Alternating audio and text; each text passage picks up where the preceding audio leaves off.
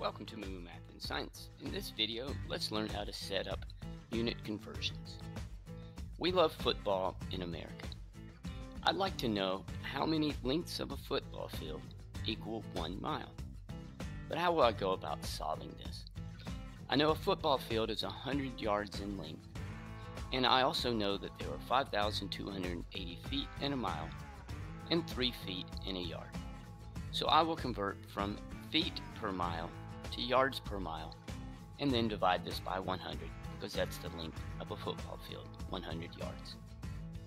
Here are a couple steps you can follow to make unit conversions easier. First, place the starting information over 1. Set up a second fraction with the unit you want to convert to as the numerator and the starting information unit as the denominator. Multiply these fractions and cancel units. Let's solve this problem. I will start at 1 mile because the question asks how many football fields are in 1 mile. I will write 1 mile over 1.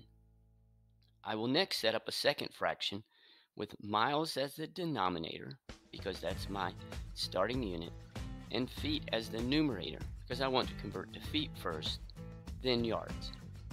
Next, I place a 1 by the larger unit, and I know that if I have 1 mile, it equals 5,280 feet. Now I will convert to yards by placing feet as the denominator, and the unit I'm converting to as the numerator, which is yards. Again, I place a 1 by the larger unit, and I know that there are 3 feet in 1 yard. Now I will multiply and cancel units, and I end up with 5,280 yards over 3 miles.